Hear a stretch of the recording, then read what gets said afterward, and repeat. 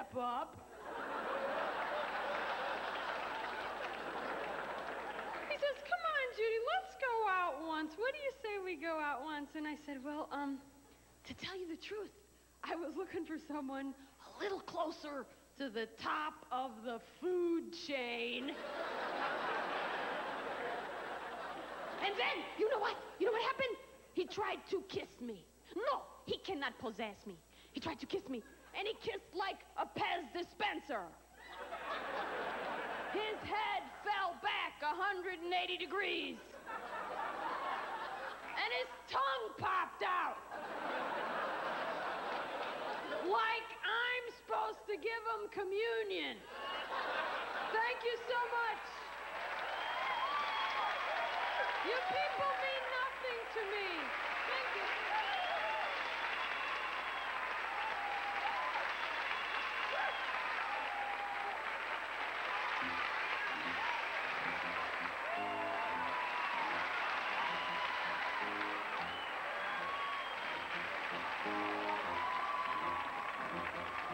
Our next guest is someone who is very remarkable, and it's difficult to express my admiration for her, for words do not seem to suffice. So I'm forced to go back to my first love to introduce her. Interpretive dance.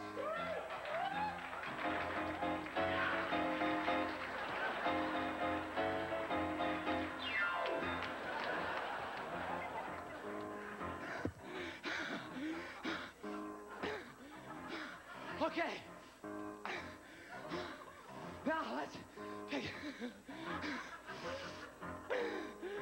take that same dance and see how it might have been different. It might seem if it had been choreographed by a Jerome Robbins.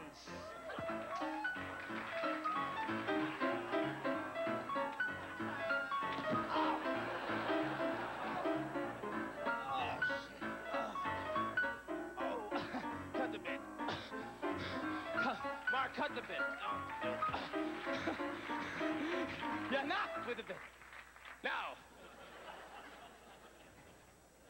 the next girl is real funny. Damn funny, as they say in those off-Broadway plays. Her name is Miss Paula Poundstone.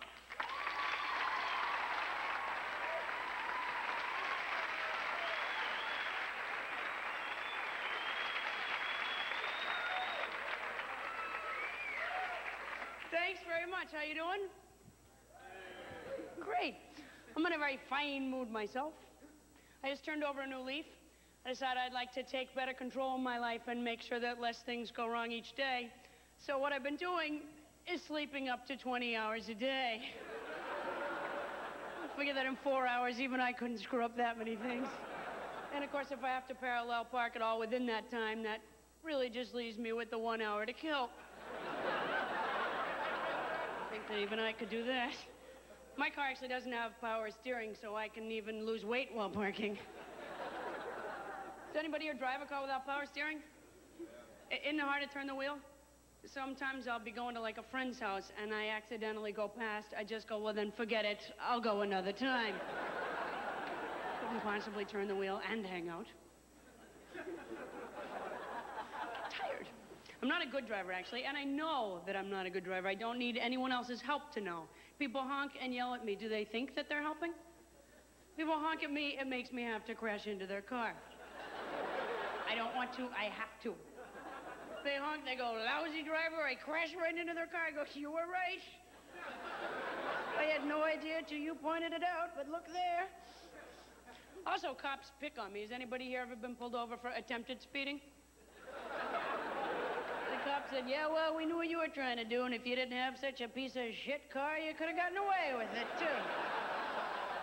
Sometimes I get pulled over on purpose because I get lost, and I figure at least if I'm getting a ticket, I have time to ask how to get where I'm going. I have a disease with directions.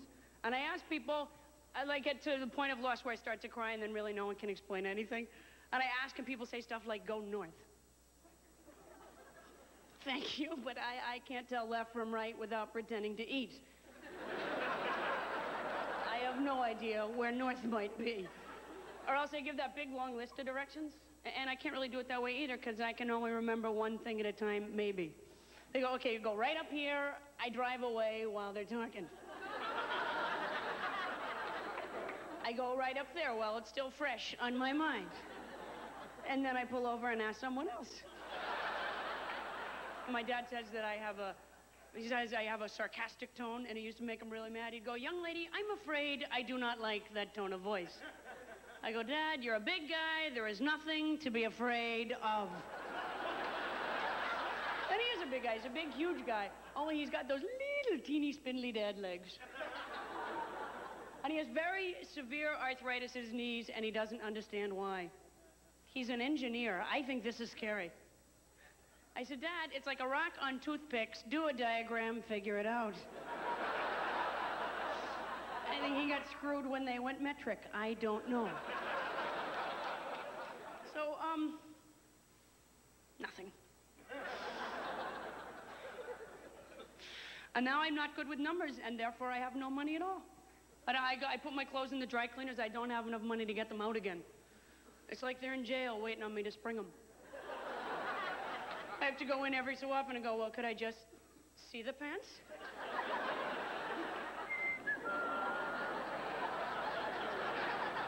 I have no money. I don't even have a savings account because I don't know my mom's maiden name, and apparently that's key to the whole thing right there. I go in every few weeks and guess. Kind of a health food nut myself, thanks. To me, hostess is one of the 4 food groups. Though even I don't eat Twinkies because they don't have a chocolate outer coating. And so germs can get into the pores of the cake. For me, it is not a health food without a chocolate outer coating.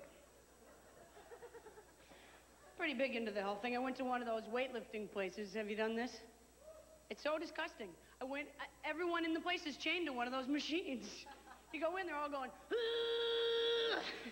Geez, if you have to pick something up, anything, and it causes you to go, Ugh! Put it down. If I go to get out of bed and I make a noise, I go, not enough rest, get back down there. And I don't believe for a second that weightlifting is a sport. What they pick up a heavy thing and put it down again. To me, that's indecision.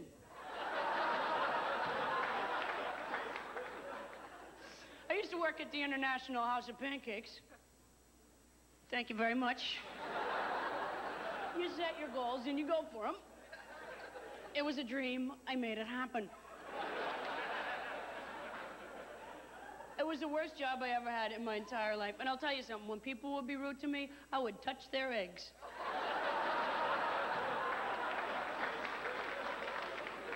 That's a true story. I just flip them over in the back with my hands a couple of times. They didn't know. I felt better. It worked out. I didn't want to. I had to. It was a terrible job. People complained all the time about the service. And you know, we weren't slow. The floors were sticky. We were stuck in the back trying to get to the tables. We had to make little human chains to get those cakes out there. We did it. So me, or do I have the worst posture in the history of the world? I hope to eventually go all the way over and become an O.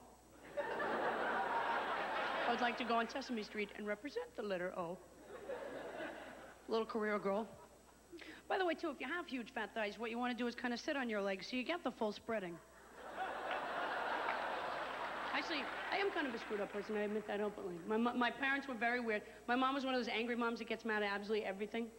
One time when I was little, I knocked a Flintstones glass off the kitchen table. She said, well, damn it, we can't have nice things. And now she does a weird thing. She calls me up to tell me things that my dad does that make her mad. Have your parents reached this phase? I don't even understand the things that make my mom mad. She'll say stuff like, she'll call up and go, like my dad has a garden in the back, so she'll call up and go, comes in here that damn zucchini. And I'm waiting for the next sentence. Because I'm thinking that can't possibly be it. No, comes in with the zucchini and what? Hits you with it, rubs it on the wall, something. No, but that's actually what she's mad about. Comes in here that damn zucchini. I try to seem upset just to be supportive. I go, ah! What, does he come right in with his, ah! She's got a whole bunch of them like that. Sits in there on that damn couch. Okay, now he's gone too far. What, does he sit right on the actual ah! And they did a really scary thing recently. They bought a Winnebago, which, isn't that means they could pull up in front of my house any day now and just live there. Well, I tell you what, they're not getting any water and they're not plugging anything in. I should have thought of that a long time ago. Does anybody else's mom have an avocado seed in the kitchen windowsill with the toothpicks in it? Now, what is that, witchcraft or something? I had no idea what this was for a long... I thought it was a model of my dad. Drowning. My mom said that she learned to swim. Somebody took her out in a boat and in a lake and threw her off the boat. That's how she learned to swim. I said, Mom, they weren't trying to teach you to swim. Actually, now, I was born in Alabama, but I only lived there for a month before I'd already done everything there was to do. Even as an infant, I was bored and crawled to the state line. Last summer, I was in Atlanta for a week, and it nearly killed me. It was awful. I would be walking down the street, not bothering anybody at all, and guys would drive by in trucks and go, "Come on, baby." Does this usually work for them? What, do the women there carry, like, big change with metal hooks on the end, just kind of snag them trucks as they go on by? Why, you romantic schemer, you. I don't know. It's very... You know, they're so funny in North Carolina, too. They're very comfortable around bugs. Now, I am not afraid of them, but I don't want them on my body or in my house if I can avoid it. These guys were so comfortable. One day I was in the woods with a friend, and a big bug landed on my back. I mean, a big bug. I could feel it tugging on my shirt. It's like, would you just knock that bug off? And she goes, nope, that's just a devil bug. Don't even worry about it. It was like she looked at it first to see if it was the kind of bug that should go or stay. Because different bugs there have different rights. I go, it's a bug. It's on my back. I would like it off. Thank you. Nope, that's just a devil bug. It won't even hurt you. It's got a dog in its mouth. If you could just knock it off my back. Also, I get very nervous with, there's like a group of people in the South, like the people in Tennessee last year that didn't want anybody to read books that suggested there was life before Bible stories. Remember them? Book burning in 1986. Did we learn nothing from Footloose? We have to worry about anything other than that. Actually, I'm not a religious person. I don't believe in God. Well, I'm a devout atheist. I still go to church. I'm not a heathen. I go to an atheist church. We have crippled guys who stand up and testify that they were crippled, and they still are. As now as you drive out of the airport in Eugene, Oregon, there's a big billboard that says the wages of sin are death. Guess that's their way of saying welcome to town. I would imagine that the wages of sin are death. But by the time they take taxes out, it's just kind of a tired feeling, really.